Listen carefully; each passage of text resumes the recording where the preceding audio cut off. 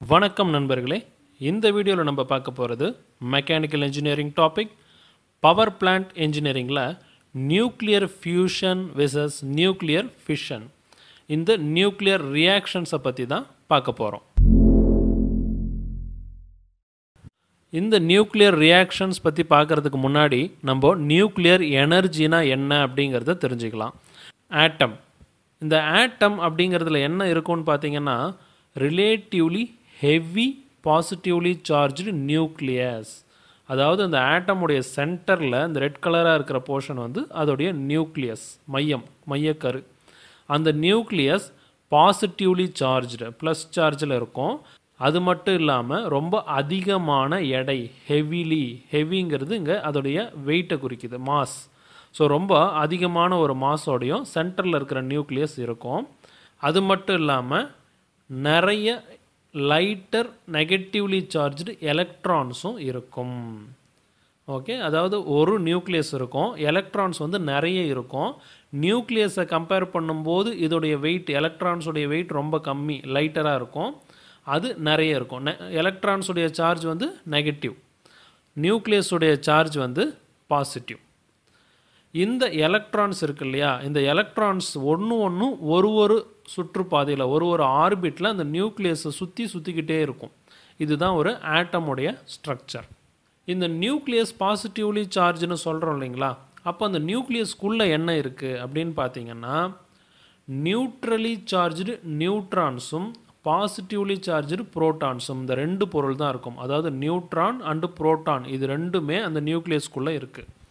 நியூட்ரானுக்கு எந்த சார்ஜும் இல்லை, plus minus, positive charge negative charge எதுவும் கிடையாது. நியூட்ரல் சார்ஜ், அதுக்கு சார்ஜே கிடையாது. மிச்சம் இருக்கிறது புரோட்டான்ஸ் மட்டும்தான் அந்த நியூக்ளியஸ்குள்ளே இருக்குது. அந்த புரோட்டான்ஸுக்கு பாசிட்டிவ் சார்ஜ் இருக்குது. அதனால் ஒட்டுமொத்தமாக நியூக்ளியஸ்க்கு என்ன சார்ஜுன்னு நம்ம பார்த்தோம்னா ஒரு ஆட்டமில் அது பாசிட்டிவ் சார்ஜ் மட்டும்தான் அப்படின்னு நம்ம சொல்கிறோம். இந்த நியூக்ளியஸ்க்குள்ளே இந்த புரோட்டான்ஸையும் நியூட்ரான்ஸையும் நல்லா ஹெவியாக பிடிச்சி வச்சுருக்கணும் இல்லையா, அப்படி பிடிச்சு வச்சிருக்கிறதுக்கு ஒரு எனர்ஜி தேவை. அந்த எனர்ஜிக்கு பேர் தான் பைண்டிங் எனர்ஜி. ஸோ ஆட்டமுடைய நியூக்ளியஸ்குள்ளே புரோட்டானும் நியூட்ரானும் ஒன்றா இருக்கிறது ஒரு எனர்ஜியால், அந்த எனர்ஜிக்கு பேர் பைண்டிங் எனர்ஜி. அந்த நியூக்ளியஸ்குள்ளே புரோட்டானையும் நியூட்ரானையும் ஸ்ட்ராங்காக ஹோல்ட் பண்ணி வச்சுருக்கிற அந்த பைண்டிங் எனர்ஜியோடைய ஃபோர்ஸஸ் வந்து million times stronger than electrostatic forces. Electrostatic ஃபோர்ஸஸ்ங்கிறது எலக்ட்ரான்ஸை அந்த நியூக்ளியஸை சுற்றி அதோடைய ஆர்பிட்லே இருக்கிறதுக்கு பிடிச்சி வைக்கிறது தான் வந்து எலக்ட்ரோஸ்டாட்டிக் ஃபோர்ஸஸ். அந்த எலக்ட்ரோஸ்டாட்டிக் ஃபோர்ஸஸை கம்பேர் பண்ணும்போது நியூக்ளியஸ்குள்ளே இருக்கிற பைண்டிங் எனர்ஜிங்கிறது மில்லியன் டைம்ஸ் ஸ்ட்ராங்கராக இருக்குது. ஸோ அப்போ அந்த நியூக்ளியஸ்குள்ளே என்ன இருக்குது, நியூட்ரான் புரோட்டான், அதை இறுக்கமாக பிடிச்சி வச்சுருக்கிற ஒரு ஸ்ட்ராங்கான எனர்ஜி வந்து ஒன்று இருக்குது. அது வந்து பைண்டிங் எனர்ஜின்னு பேர். ஒரு ஆட்டமோட நியூக்ளியஸ்குள்ளே இருக்கிற பைண்டிங் எனர்ஜி கெமிக்கல் பாண்ட் எனர்ஜியை விட ரொம்ப அதிகம், லார்ஜ். ஒரு ஆட்டமுடைய அந்த சென்டரில் இருக்கிற நியூக்ளியஸ் டிஸ்இன்டகிரேட், அதாவது உடஞ்சதுன்னா very large amount of energy, அந்த பைண்டிங் எனர்ஜி என்ன ஆகும், ரிலீஸ் ஆகிடும். அப்போது ஒரு பெரிய ஒரு எனர்ஜி வந்து ரிலீஸ் ஆகுது. அந்த அட்டாமிக் நியூக்ளியஸ் ஸ்ப்ளிட் ஆகுது இல்லைங்களா, ரெண்டு பீஸாவோ இல்லை அதுக்கு அதிகமான பீசஸாவோ அது ஸ்ப்ளிட்டாக உடையும் போது ரிலீஸ் ஆகிற அந்த எனர்ஜி இருக்குது இல்லைங்களா, அந்த எனர்ஜிக்கு பேர் தான் நியூக்ளியர் எனர்ஜி. அந்த நியூக்ளியர் எனர்ஜிக்கு இன்னும் ஒரு பேர் பார்த்தீங்கன்னா அட்டாமிக் எனர்ஜி ஆர் ப்ராம்ப்ட் எனர்ஜின்னு சொல்லுவாங்க. இப்போது இதில் நமக்கு என்ன புரியுது, நியூக்ளியஸ்குள்ளே நியூட்ரானையும் புரோட்டானையும் ஸ்ட்ராங்காக பிடிச்சி வச்சுக்கிட்டு இருக்கிற அந்த பைண்டிங் எனர்ஜிங்கிறது அந்த நியூக்ளியஸ் உடையும் போது ரிலீஸ் ஆகும். அந்த ரிலீஸ் ஆகிற அந்த எனர்ஜி தான் நியூக்ளியர் எனர்ஜின்னு சொல்கிறோம். ஸோ இங்கே எலக்ட்ரான்ஸை பற்றி நம்ம பிக்சருக்குள்ளே கொண்டு வர வேண்டிய வேலையே இல்லை. ஒரு ஆட்டமுடைய நியூக்ளியஸை உடைக்கும் போது நமக்கு ரிலீஸ் ஆகிற அந்த எனர்ஜி தான் வந்து கணக்கு. அடுத்தது நியூக்ளியர் ரியாக்ஷன்ஸ். இந்த நியூக்ளியர் ரியாக்ஷன்ஸில் என்னென்ன டைப்ஸ் இருக்குது அப்படிங்கிறத பார்க்கலாம். நியூக்ளியர் ரியாக்ஷன்ஸ் எங்கே மேஜராக யூஸ் ஆகுதுன்னு பார்த்தீங்கன்னா பவர் ப்ரொடக்ஷன், கரண்ட்டு தயாரிக்கிறதுல யூஸ் ஆகுது. இந்த நியூக்ளியர் ரியாக்ஷன் 3 டைப்பாக இருக்குங்க, fission, fusion and radio activity. ஃபிஷன்னா nuclear fission, ஃபியூஷன்னா nuclear ஃபியூஷன்னு சொல்கிறோம். இந்த ஃபிஷன் அண்டு ஃபியூஷன் ரியாக்ஷனில் தான் large amount of heat energy கிடைக்கும் when comparing with ரேடியோ ஆக்டிவிட்டிங்கிற மூணாவது டைப் ரியாக்ஷனை கம்பேர் பண்ணும்போது ஃபிஷன் அண்ட் ஃபியூஷனில் தான் large amount of energy produce ஆகுது. ஸோ இந்த ஃபிஷன் அண்ட் ஃபியூஷன் மட்டும்தான் பார்த்திங்கன்னா பவர் ப்ரொடக்ஷனுக்கு அப்ளிகபிள் சூட்டபுளாக இருக்கக்கூடிய ரியாக்ஷன்ஸ். இப்போ நம்ம நியூக்ளியர் ஃபியூஷனை பற்றி பார்ப்போம். ஃபியூஷன் அப்படிங்கிற வேர்ட்னா சேர்றது, ஃபியூஷன் ஒன்றோட ஒன்று கூடுறதுன்னு அர்த்தம். ஸோ அந்த நியூக்ளியர் ஃபியூஷன் அப்படிங்கிறது என்ன நடக்குதுன்னு பார்த்தீங்கன்னா 2 இல்லை அதுக்கு மேலே 3, 4ங்கிற லைட்டர் நியூக்ளியை இருக்கு இல்லையா, நியூக்ளியஸோடைய ப்ளூரல் ஃபார்ம் தான் நியூக்ளியை.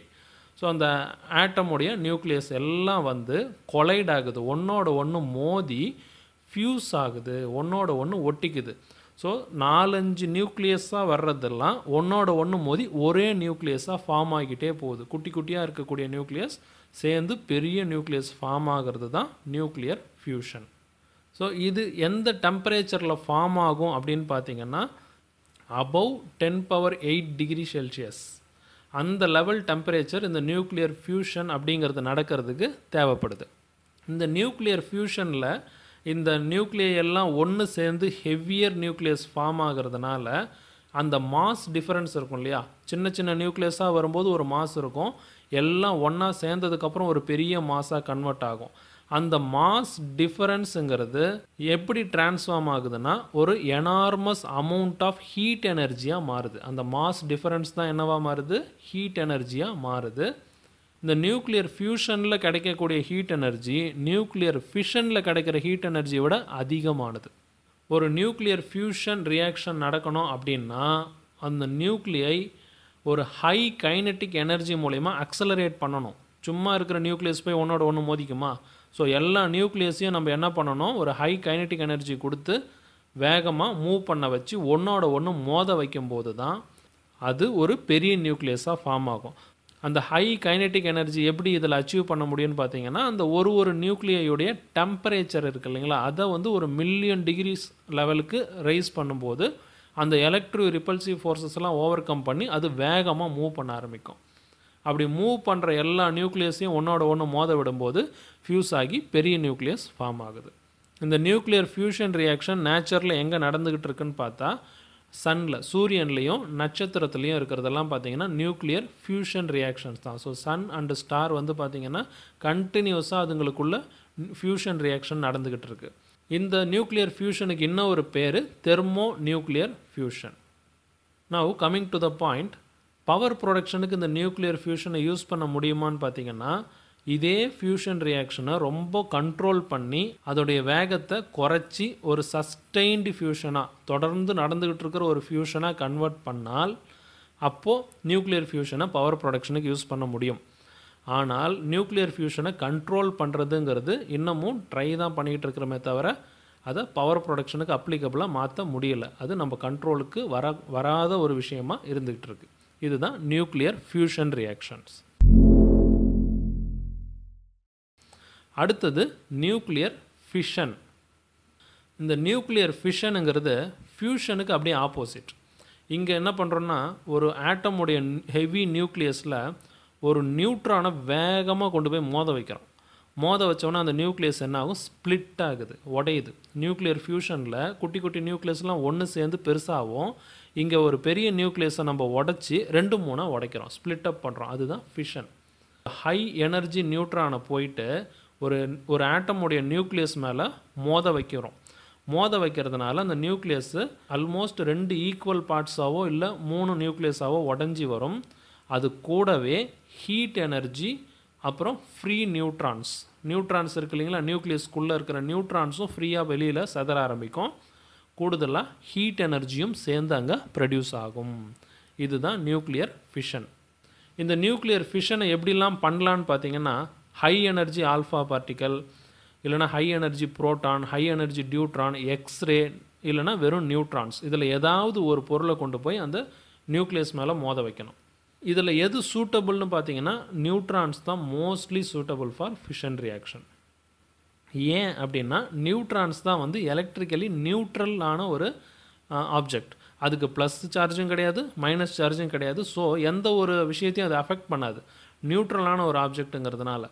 இந்த நியூட்ரான் கிட்ட எந்த ஒரு எனர்ஜியும் சார்ஜும் இல்லைங்கிறதுனாலேயே அதை வேகமாக தள்ளுறதுக்கு ஒரு ஹை கைனெட்டிக் எனர்ஜி வந்து ரொம்பவே தேவைப்படாது.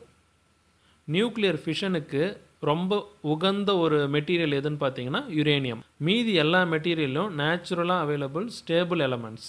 ஏன்னா யுரேனியம் மட்டும்தான் ஒரு அன்ஸ்டேபிள் எலமெண்ட், அதை ஈஸியாக உடச்சிடலாம் அந்த நியூக்ளியஸை. ஆனால் மீதி ரேடியோ ஆக்டிவ் மெட்டீரியல்ஸ் பூமியிலேருந்து கிடைக்குது இல்லைங்களா, நியூக்ளியர் மெட்டீரியல், அதெல்லாம் ரொம்ப ஸ்டேபிளாக இருக்கும். அதை உடச்சி நியூக்ளியர் ஃபிஷன்லாம் வந்து பண்ண முடியாது. ஸோ இதுதான் நியூக்ளியர் ஃபிஷன். ஸோ நம்ம சொன்ன மாதிரி யுரேனியம் நியூக்ளியஸ் மேலே ஒரு நியூட்ரானை கொண்டு போய் மோதுறோம். அப்படி மோதுறதுனால அது ரெண்டாக உடையுது. மேலே xenon ஃபிஷன் ஃப்ராக்மெண்ட் xenon நியூக்ளியஸாகவும் ஸ்ட்ரோன்டியம் நியூக்ளியஸாகவும் உடஞ்சிடுது. 2 பீஸாக போகுது. கூடவே பார்த்திங்கன்னா ஃபாஸ்ட் நியூட்ரான்ஸ், அப்புறம் ஹீட்டு, ரேடியேஷன், இது எல்லாமே ரிலீஸ் ஆகுது. அந்த ஹீட்டை நம்ம என்ன பண்ணுறோங்க, பவர் ப்ரொடக்ஷனுக்கு அந்த ஹீட்டை மட்டும் நம்ம எடுத்துக்கிறோம். மீதி விஷயங்கள் எல்லாம் by products and also radio active products. இப்போது நியூக்ளியர் ஃபியூஷனுக்கும் நியூக்ளியர் ஃபிஷனுக்கும் உள்ள டிஃப்ரென்ஸ், ரெண்டுத்துக்கும் என்ன டிஃப்ரென்ஸ்னு பார்க்கலாம். ஃபஸ்ட்டு நியூக்ளியர் ஃபிஷன்னா என்ன, ஒரு ஹெவி அன்ஸ்டேபிள் நியூக்ளியஸை பிரேக் பண்ணுறோம், உடைக்கிறோம். அப்போ 2 ஈக்குவல் நியூக்ளியஸாக பிரியுது. அது கூடவே 3 நியூட்ரான்ஸும் அக்கம்பனைடு by large amount of heat energy, கூடவே லார்ஜ் அமௌண்ட் ஆஃப் ஹீட் எனர்ஜியும் சேர்ந்து ரிலீஸ் ஆகுது. நியூக்ளியர் ஃபியூஷனுங்கிறது ஹெவியர் நியூக்ளியஸை ஃபார்ம் பண்ணுறோம். குட்டி குட்டி நியூக்ளியஸ் எல்லாம் ஒன்று சேர்த்து பெரிய நியூக்ளியஸாக ஃபார்ம் பண்ணுறோம். ஸோ அது ஒன்றா சேர்ந்து அதோடைய மாஸ் டிஃப்ரென்ஸ் வந்து பார்த்திங்கன்னா ஒரு லார்ஜ் அமௌண்ட் ஆஃப் எனர்ஜியை ரிலீஸ் பண்ணுது. நியூக்ளியர் ஃபிஷனில் 1,000th ஆஃப் மாஸ் எனர்ஜியாக கன்வெர்ட் ஆகுது. அதே நியூக்ளியர் ஃபியூஷனில் பார்த்திங்கன்னா nearly about 4,000th of mass வந்து பார்த்திங்கன்னா எனர்ஜியாக கன்வெர்ட் ஆகுது. ஃபிஷன் ப்ராடக்ட் வந்து பார்த்திங்கன்னா ரேடியோ ஆக்டிவ் ரேஸை வந்து நிறைய எமிட் பண்ணிக்கிட்டே இருக்குது. ஆனால் நியூக்ளியர் ஃபியூஷனில் ரேடியோ ஆக்டிவ் ரேஸ்ன்றது ரொம்ப கம்மியாக இருக்கும், அப்படி இல்லைனா மேக்ஸிமம் இருக்காது. ஆர்டினரி ஆப்ரேட்டிங் டெம்பரேச்சர்லேயும் அந்த நியூக்ளியர் ஃபிஷனுங்கிறது பாசிபிள். ஆனால் நியூக்ளியர் ஃபியூஷனுக்கு ரொம்ப ரொம்ப ரொம்ப ஒரு ஹை டெம்பரேச்சர் ரெக்வயர்டாக இருக்குது. Nuclear ஃபிஷனில் self sustained chain reaction அப்படின்ற ஒன்றை நம்மளால் செய்ய முடியும். அதாவது தொடர்ந்து அந்த ஃபிஷன் அதுவே நடத்திக்கிற மாதிரி பண்ண முடியும், கண்ட்ரோலும் பண்ண முடியும் நியூக்ளியர் ஃபிஷனில். ஆனால் நியூக்ளியர் ஃபியூஷனில் செயின் ரியாக்ஷனை கண்ட்ரோல்டு மேனரில் பண்ணுறதுங்கிறது சாத்தியம் இல்லை. நியூக்ளியர் ஃபிஷன் ரியாக்ஷனில் நியூட்ரான்ஸ் வந்து ஃபைனலாக எமிட் ஆகுது. நியூக்ளியர் ஃபியூஷனில் பார்த்திங்கன்னா ஃபியூஷன் ரியாக்ஷனுடைய ரிசல்ட்டாக வந்து புரோட்டான்ஸ் வந்து எமிட் ஆகுது. இதுதான் நியூக்ளியர் ஃபிஷனுக்கும் ஃபியூஷனுக்கும் உள்ள டிஃபரன்சஸ். நண்பர்களே, இந்த வீடியோ உங்களுக்கு பிடிச்சிருந்தா உங்கள் நண்பர்களுக்கு ஷேர் பண்ணுங்கள். மறக்காமல் என்னுடைய சேனலுக்கு சப்ஸ்கிரைப் பண்ணி உங்களுடைய சப்போர்ட்டையும் கொடுங்க. மீண்டும் சந்திப்போம். நன்றி, வணக்கம்.